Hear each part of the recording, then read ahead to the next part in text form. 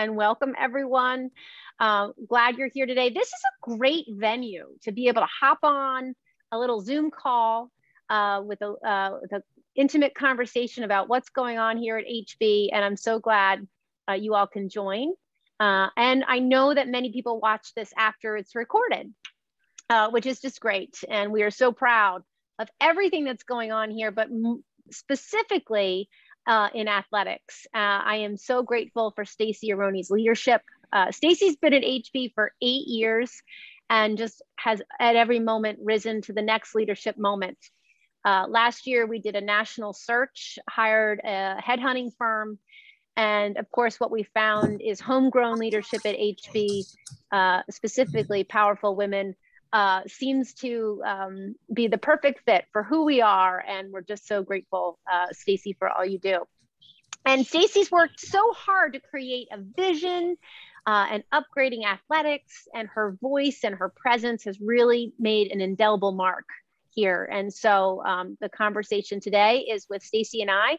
We're going to talk for about, I don't know, 15 minutes or so, 20 minutes. And then we'd love to open it up to questions or things on folks' mind, memories you might have, or things you really hope for. So again, welcome everyone. And we're going to start. So I don't know, Tina, if you can kind of put us on spotlight, that might be helpful. So it looks more like a conversation with Stacey and I, but that might be helpful. So Stacey, I would just love for you to tell everyone, gosh, that, athletics is such a huge integral part of the HB experience. It offers opportunities for leadership and, sisterhood, wellness, personal growth, understanding of teamwork. How do you see, from your vantage point, knowing what you know about all the different sports we have, is that happening in the development of girls today? And maybe you could just give us a brief, how many sports do we have? And how are we doing this magic? Great. Well, thank you, Fran, and I'm happy to be here with all of you today. I'll start by saying we now have 12 varsity sports. We've added gymnastics this winter season. So our gymnastics team is only one deep. However, we're excited to be able to offer that opportunity for the student that approached us about adding that as a sport and getting the school sponsorship on that. So we're going through that process at the moment just to make sure that we can continue to support that, but we're excited to add that this year. But ultimately for athletics, it's really, for us in this department, it's an expansion of the classroom. So we're taking everything that at all levels, prime, middle, and upper, we are taking everything that are the core values of each division and really incorporating that into all of our athletic programs when we are talking about developmentals, middle school, or at the upper school level. So specifically at the upper school level, we now have several opportunities for student athletes via the Student Athlete Leadership Team, which is known as SALT here, along with, of course, being captain, or this year we've added student workers at all athletic events. So we have had quite a few students who have volunteered to learn the scoreboard, learn the rules, be announcers, and really just kind of going from there. I disappeared. You did disappear. There you are. Okay, hi. But ultimately, our goal is really to provide opportunities for student athletes and really get the community involved. That was the biggest feedback that I had received from all the student athletes, is they felt like athletics was kind of siloed over in the corner. So how can we involve athletics school-wide? And that's SALT's biggest challenge right now. And they have some projects in the works, such as prime nights and things like that, which helps the girls understand kind of what goes into planning all of these events as well. Specifically this year, as part of the athletic vision, we're also really working on strength, speed, and conditioning by hiring that part-time staff member to really focus and go in with all of the upper school sports at every level. And then really now we are starting to work with all the middle school sports as well to lay the foundation. And that will really just help us prevent injury, increase strength. And we are also having that strength, speed, and conditioning coach help us in the physical education department to do some basic body mobility work with some body bars and some PVC piping as well. It's so empowering to walk by the the strength and conditioning room, the weight room, and see the girls, getting just coached on how to use this and how to use it for their body, for their kind of strength. And, what is the way you can do it for your sport too. And, Stacey, I really liked that SALT, so that Student Athletic Leadership group, helped interview athletic director candidates. So it's not just about what's going on the field. It's also real moments of, hey, if you're going to interview somebody, that's a lifelong skill, to be interviewed and to interview too. So you've done, I think in some ways expanded those opportunities, which has been tremendous. And you've used all those groups and also parents to really build a visionary leadership or vision for athletics, sustaining that culture of coaching excellence, which has changed a bit because of youth sports. You now have so many, gone are the days of the teacher coach model, and we have now many more club sports. How are you doing that today at HB, getting that coaching excellence to be consistent and to be really truly a Blazer inspired excellence? Well, when I was appointed to this position, my first stop was really with all of the coaches. I wanted to get their feedback. They're the ones that are in the day-to-day on the ground with the students. It's my job to be able to help support them. So with that, really just getting the coaches on the same page and getting everyone actually contributed to the athletic vision. So that way it provides a lot of buy-in. So frequent communication with the coaches, making sure we're on track, even just a quick text message, just asking if they need something has always been helpful. And really my team, myself and our two assistant athletic directors, Kelly and Mitch, we have not segregated out who's doing developmental, who's doing middle school, who's doing upper school. All of us have a piece in all of it.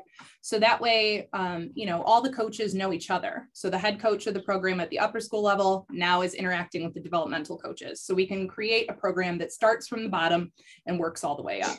And that's really vertical integration of everything. Yes. Yeah. And we also really are starting to put coaches' ideas in action. So for example, for volleyball this year, first time head coach for us, Mike Maurer, had a bunch of ideas that he wanted to try out, and we went for it and they were successful. So I think having the coaches have a little bit of accountability, a little bit of skin in the game has really helped. And as you mentioned, Fran, the teacher coach model is diminishing with the demand that's on teachers. Really focusing on making sure that we are pulling outside coaches in to connect them to the community and understand the academic rigor and kind of the culture that's here at HB, so that way they can be supportive of our student athletes. Yeah, I remember one year you actually had new coaches, follow students around so they could understand the stresses of the scholar athlete, especially in high school. And I thought that was really a great way to build a rapport and to make sure that there was an integrated model or an integrated understanding of what's going on at school and on the fields or on the courts somewhere. That's terrific. So many of those great coaches have been here a while. And one of the things you did too, and certainly the advancement office did, was to honor coaching as an endowed chair award, which really, we have a few endowed chairs which honor excellence in teaching. And we wanted to honor excellence in coaching and to have that be equally valued. And so that's a relatively new award that I think has really made, an important piece of, hey, it's coaching or teaching. We're all on the same team, helping these girls become the best version of themselves, right? So that's great. And I know on that listening tour, one of the things you heard from parents and from students was, how do we become better, more savvy at marketing our athletic achievement? And you had a lot of great, what are you excited about on that front when you see, how we're going to go to the next level with marketing? Sure. So a lot of the feedback that I received was that You look at newspapers like the News Herald, a local paper, along with the Plain Dealer, and we are one of the only independent schools that is not included in the News Herald's coverage area. So obviously, our girls aren't highlighted as much as some of the other independent schools. The Plain Dealer has increased their coverage this year, which I think is fantastic. Because for a while, if we didn't have football, you weren't in the coverage area. So that has increased this year, which has been helpful in marketing our students. Additionally, we are currently in a build for a new athletics website that will be hooked into the school's website. Yay. Yes. So this athletic website is actually, the company that runs it is VNN. This company, it was actually built by athletic directors. So this is a very athletic focused website, and it works for athletics. So it'll be easier to find schedules, scores. There's an ability for us to put blog like updates up to be able to highlight, and it also connects all our social media channels as well. With that, we've partnered with the communication department in making sure that our student athletes are highlighted as appropriate when we're talking about, on Twitter, Instagram, any state runs or big awards. We're making sure that we're communicating on those and sharing that with the community as well. We have a really high traction on Instagram. Our Twitter doesn't have a lot of traction, but we are posting there as well. Yeah. And I know that you helped, especially when that pandemic hit, to stream games of all sorts. And so that will also be a great way. We've heard a lot from grandparents who just love it, right? The snowbirds maybe go to Florida, or they live somewhere else, and they can still watch grandchildren play, which is terrific. And that's really kind of thinking holistically about, hey, getting that opportunity to see your child or grandchild, or to market, is also part of the facilities.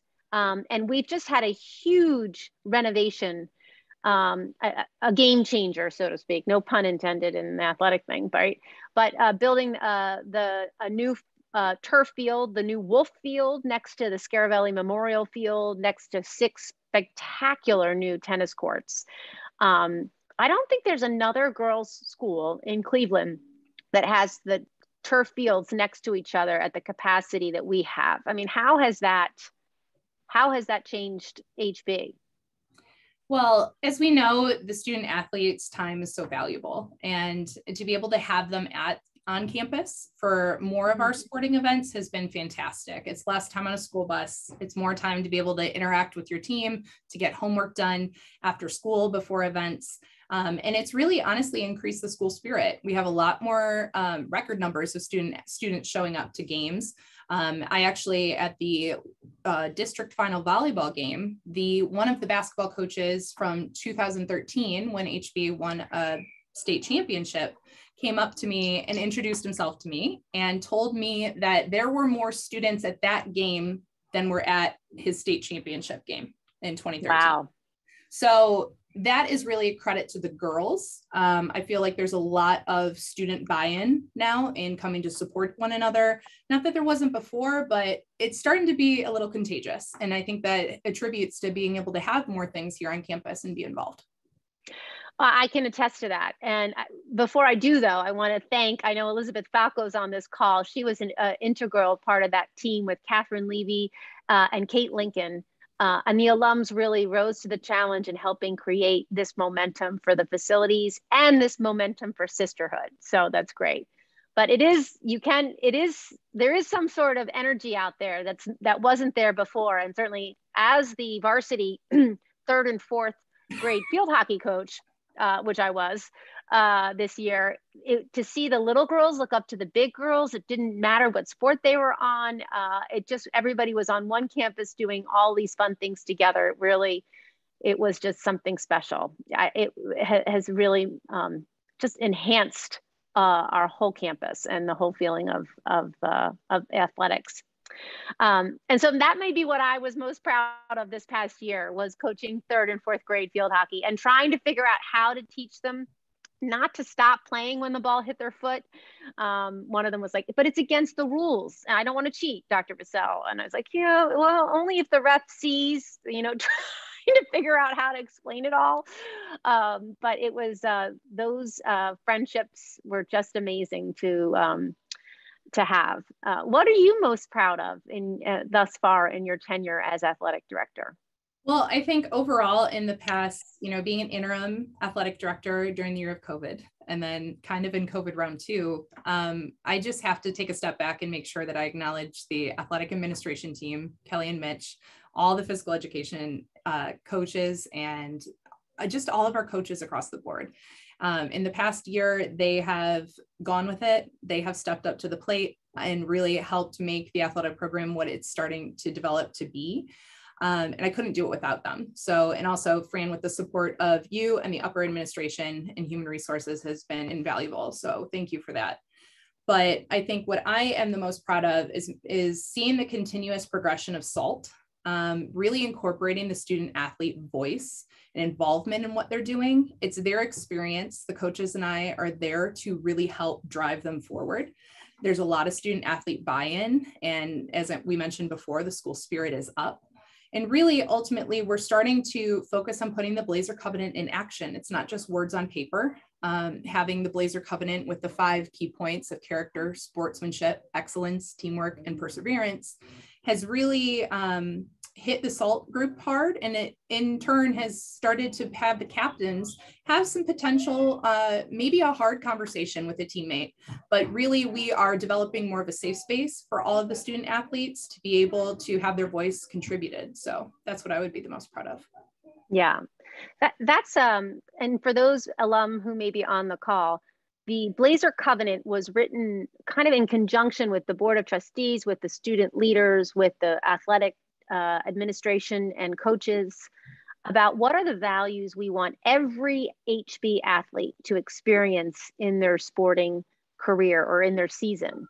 And so there's a consistency to the philosophy of athletics, and each child and parent signs the Blazer Covenant that they too will be a part of this, that these are the values that you transparently commit to and will be held accountable to and will experience. So it's this kind of came into effect probably 3 years ago, and has really helped make more consistent experiences across athletics. And I think it really also says something when coaches, so me as a little coach, what does perseverance mean in my 3rd grade and 4th grade field hockey? That conversation's happening while we stretch, as I know the other conversations about perseverance happening with, let's say, the golf team, who did a great job this year too. So I think that is, that's great. I agree with that. That's something I'm proud of as well. Well, we open this, and we can unpin ourselves perhaps and open this up to everybody's conversation or questions or things on your mind. We'd love for you to put in chat maybe what sports you played at HB or what your memories are, or even to some of the questions on your mind. Just grateful that Stacey had this time to give us today. I'm back to gallery view so I can see everyone. Hey, Stacey, how many, while we wait for questions, what is the participation rate of HB girls in team sports? Good question. I think it's different in different divisions, and it's different in different seasons. But I think last year, the senior class had, I think, over 75% participate in at least one sport, one or more sport in their career. And some of them, there were probably about 15 kind of 3-sport athletes. Every year we have about, correct me if I'm wrong, Stacey, 6 or 7, 8 students sign Division 1, 2, or 3 letters to play sports in college. Actually, this year it's really sweet. It didn't understand. I was involved in field hockey, so I'm up on this data. 3rd and 4th grade, I had 25 students sign up and I think total there might be 35 in the whole class, sign up for field hockey, which met once a week. And I had some of the injured varsity players, my co-coaches, And that was the highlight of the third. I was not as popular as these girls were, for sure. But you've had 2 field hockey players this season sign in letters of intent with colleges. I know of one, but I'm thinking there might be 2. Yeah, 2 soccer. Yes, we had 2 soccer and 1 field hockey.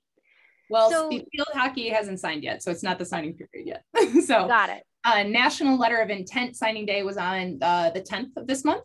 And so if you are receiving a national letter of intent, that means you're receiving financial compensation for athletics. So those 2 soccer players are going to Lafayette and Wake Forest. And then we do have a strong conglomerate of student athletes who will be signing in January as well during the second signing period. It's great. So anyway, it's just great to see the range of that.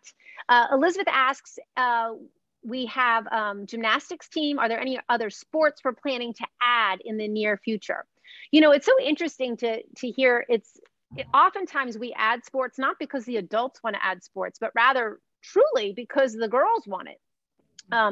We have an ice skating team that skates at or at least does one big event in Shaker. And we have girls interested in rock climbing, but I'm not so sure we'll have a rock climbing team, but that's maybe something that could be out there. Stacey, we had somebody in the last couple of years wanted a water ballet. I don't think that flew. I think that synchronized swimming, yes, synchronized swimming. But every year there's a girl or a group that wants something. But what else have you heard on your door, knocks on your door?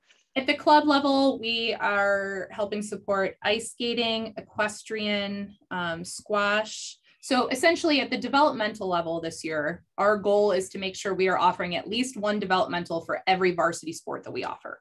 And because we know that, you know, referencing Heather's question, I'll come back to it in full, but she asked about squash. We did have a developmental for squash this year, this fall, and we plan on having one in the spring as well.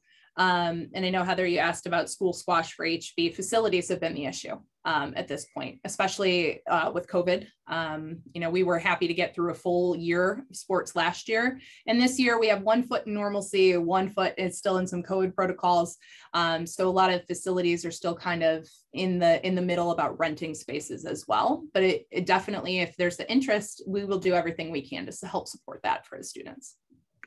And vice versa, if there's not interest. You know, I think one of the struggling programs we have right now is softball, and we're trying to inspire that through PE classes and other opportunities. But, you know, sports come in and out of fashion and phases, and we really do want to be responsive to the student voice, as you said, Stacey, so eloquently.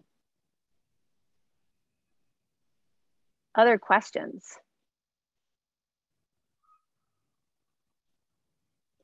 You can also unmute yourself and ask a question if you'd like. I was furiously chatting, and then it's okay. You can unmute. No, go ahead. Answer Angela's question in the chat. I also appreciate trainer. How important is the nutrition? Gosh. That's a great question. It's a great question, Angela. So our team physician, Dr. Briskin, we've actually been communicating lately because the individual that we had lined up to do sports nutrition for all of the teams this year actually got a promotion at UH, so no longer can assist us. So Dr. Briskin is actually on the hunt for a new sports nutritionist for us, because we know that that is such a big integral part. I am in the lunchroom and see what the girls eat or don't eat. And I think just honestly, education at the student athlete level, and especially the parent level, is really important for how much a student athlete really may need to fuel their body and what would be good choices to have in the house. So that is something that's definitely in progress that we are hoping to try to get that sports nutritionist in from UH as well. Yeah. And, you know, maybe since you've been here, we've really upped our game in the dining hall with a food philosophy and a whole lot of incredible thoughtfulness that has gone into why we serve what we serve, how that really does help our athletes, but also is pretty focused on a diversity of different kinds of foods and different kinds of proteins and different kinds of cultural foods at different times of year. You know, we do have Muslim student athletes who need different kinds of foods, or who during Ramadan can't eat, and do have different ways that they dress for practice. And so there's a lot of important thoughtfulness now, more than ever, that has gone to kind of thinking about uniforms and nutrition, and also culturally how that affects some student athletes and in different ways. So we're really grateful to have a wonderful DEI person that also does some training with our coaches so that they can also have those conversations eloquently and be able to address those pieces of the whole child. It's a good question.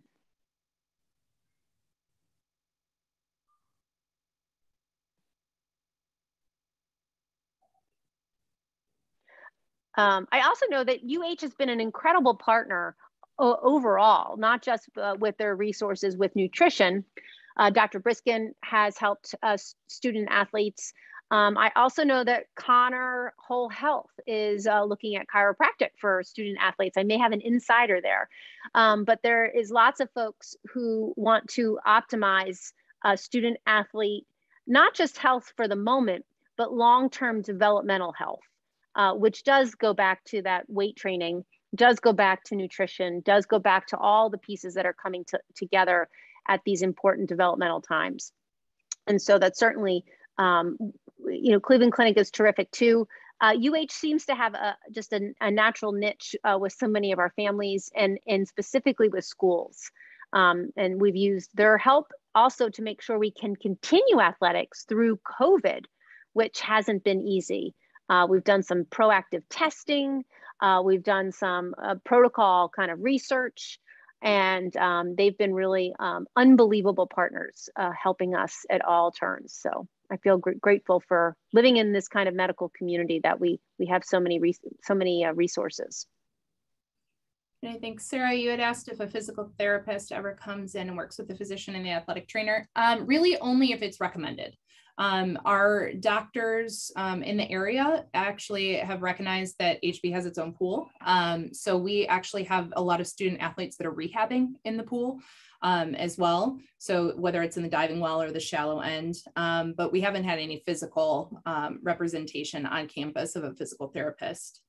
And then Angela, I think you asked about, non-team sports students. So yes, I'm glad you brought this up. So part of the thought for bringing in the strength, speed, and conditioning coach was not only just for weight training, but it's obviously for mobility and flexibility, really working on that whole athlete. So what we are having that individual do, Ryan, he is meeting with the physical education team as well, because all freshmen are required to take physical education as part of freshman fitness. And then if you don't play a sport, you 2 seasons of a sport, then you take flex fitness. And so that is kind of that lifelong moment where we have them in the weight room. So even if you're not on a varsity sport team, you can walk into a gym, you can walk in anywhere and feel comfortable that you know how to use equipment, you know how to use free weights, because that can be intimidating for girls. So that's really kind of trickling down across, just to make sure that the girls are comfortable no matter if you play a sport or not. Yep. And have we had any former pro athletes come to speak to the girls? You know, we have an Olympian parent who has come to speak as girls. Actually, what's really sweet is those 4th graders still dress up, right? The notable women. And I think one of them dressed up like this parent. We also had a parent, our tennis players seem to be very connected. We had a famous parent tennis player who kind of connected it. And I think many of our tennis players got to meet Billie Jean King and got to meet Serena Williams and got to meet a lot of folks like that. So I think opportunities evolve and happen, sometimes intentionally, and sometimes we're just in the right place at the right time with the right parent who knows somebody. But certainly we've had quite a few folks, mostly women athletes, come in and speak to women, to our young girls, which is great. So if you know anybody on this call and anybody has any connections, let us know, because we're all into trying to create more authentic opportunities. And oftentimes they come through alums who want help us reach out to folks. So yes, my email is fbasel@hb.edu. So, and Stacey's is saroney@hb.edu. I think everybody's around town here is your first initial, your last name @hb.edu. So you can get in touch with all of us, crack the code of reaching out to all of the administrators. Oh, good question. What are the regulations for public using the outdoor fields and courts? You know, one of the things we've been trying to do as a girls' school, this is a really interesting question. We love the fact that we're a big family and we want everybody to use our stuff. Our insurance company doesn't quite like that all the time. We also know that renting turf fields as they are close to each other is a really amazing source of supplemental income that can go back into caring for those fields, that can go into developmental athletics or athletic opportunities. And I think gone are the days where you can just pop on and into the tennis courts and use them. The damage we have had with a couple kids on rollerblades a couple times makes us less likely to just have it be a free-for-all. So I would say that, yes, we want to figure out a way to have people use our facilities respectfully. We want to maximize alternative sources of revenue to enhance our athletic opportunities. But there probably will not be a day in the near future where you can just show up at school and play tennis. You'd probably have to call somebody and get permission and things like that. And I think that's just right now. The other thing is, HB as a girls' school, we have a higher level of security for good reason. And, we now have cameras literally all over campus. You can't just show up and be anonymous here because we know that's actually our number one job is to keep our girls safe. And so we kind of err on the side of safety rather than access. I had a professor once that says you can have, security or accessibility. You can't really have both, and you sacrifice efficiency to get more security. So I think that we're in that zone of things. But I will say what's really exciting is that with Light the Night, an incredible parent celebration that was early childhood through grade 12, there were about 1,000 people from the HB community having a fabulous time on all the turfs with games with the girls. And it was a beautiful night outside. Everybody was spread out, which is exactly what you want with COVID. And it was really, I think the fields really enhanced our celebrated community, which I think is it was a little popcorn I know Stacey had to clean up the popcorn on the field. I get that. No more popcorn. No more popcorn will be served at Light the Nights. But if we looked at the highest level, it was just a great night. So. And actually there is a Peloton group. And when I need to look, I put the hashtag in on my Peloton. So when I'll go home tonight and when I find it out, I will email it to you. Because I know there is one, because there's at least a faculty group chat for Peloton. So I know that there is a hashtag, but honestly, I don't remember what it is off the top of my head, but I will email it to you. Wait, that is so cool. Nobody told me about that. There's right. You got to get a Peloton. Clearly. Stop going on the road and visiting alums. Get a Peloton. Get a Peloton. That's awesome. That's the best. Elizabeth Falco, and you're building this national network of powerful HB women, Pelotoning for life. That's awesome. I think that's really cool. That's great. Other opportunities, Elizabeth, I think, once we leave this pandemic situation, I would love to be able to explore some of those options. Like I said, right now we're in just such a weird spot where we're half normal, but half not. And I think there would probably be some concern until vaccines are really rolled out and people that are comfortable to get them or able to get them. But yeah, it'd be definitely something I'd be willing to explore. Yeah. Well, this has been terrific. And I'm so grateful for everyone's time. And Stacey, you are doing a terrific job. And I'm so proud of all the work that has been done with both our facilities, our philosophy in action, creating a community of coaches, harnessing the spirit of the voices of the girls and authentic SALT leadership opportunities. HB Athletics is in a great place, and I'm so grateful for your leadership. So thanks everyone for joining today. Thank you, Tina, for setting this up. And have a wonderful Thanksgiving. We look forward to more 40 Minutes with Fran. I don't know when. I think there's another one maybe in early January. So take care, everyone. Thank you.